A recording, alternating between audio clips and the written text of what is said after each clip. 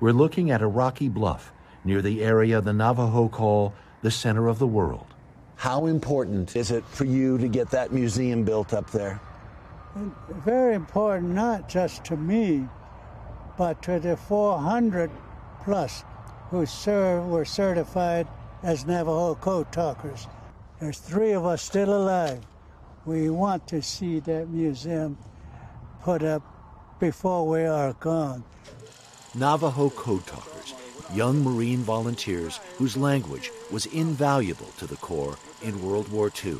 Each division had at least 80 Navajo Code Talkers. That enemy would not understand, will never understand what in the world is being planned. Among them, 94-year-old Peter MacDonald, who lied about his age and enlisted at 15.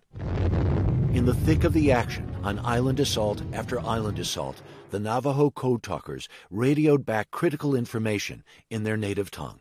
We never knew there was such a thing as tanks or battleship, cruisers, destroyer, aircraft carrier.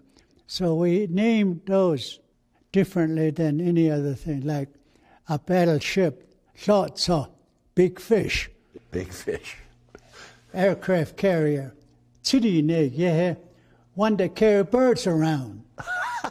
This looks like you in uniform, in your Marine Corps uniform, right? Ingenious. Yeah. The code unbreakable, but was at first rejected by Marine top brass.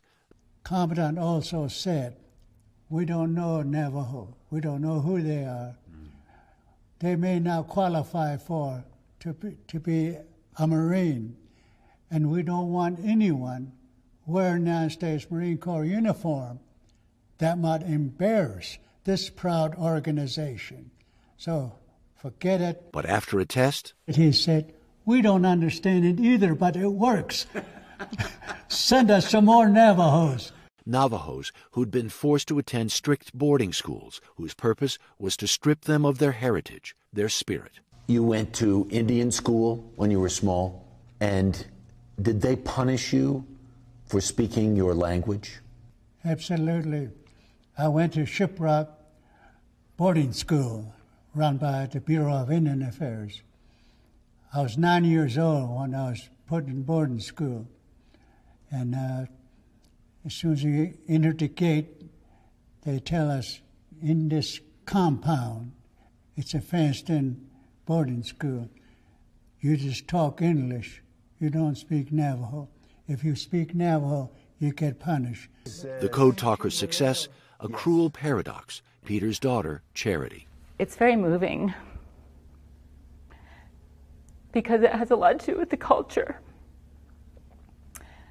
What they fought with was our culture.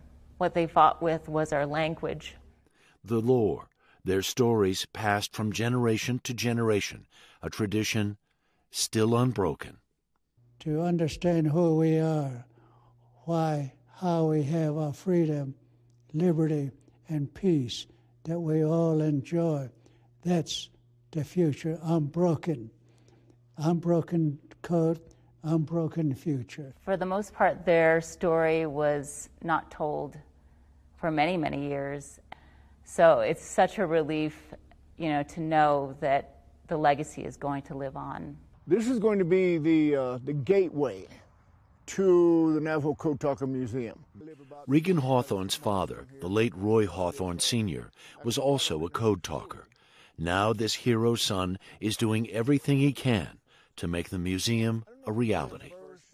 His chapter might be closed, but taking up that mantle, and not just me, but others, our generation, the descendants, the sons, the daughters, it's incumbent upon us to tell the story. If we, our generation, let this opportunity slip by without building that monument, that museum, that storytelling institution, then it'll be gone. Last week, the museum officially broke ground with ceremony, song, and golden shovels. The Navajo have collected a tiny fraction of the museum's projected costs, but Mr. MacDonald says it is important to keep the remarkable story alive for the Navajo Nation and for the rest of us. America is a diverse community. We are made of all different nationality, different language, different skills, different talents. When it comes to saving America, saving the liberty and peace that we enjoy, we need to use all of those talents that we all possess. Harry Smith, NBC News, Say Bonito, New Mexico.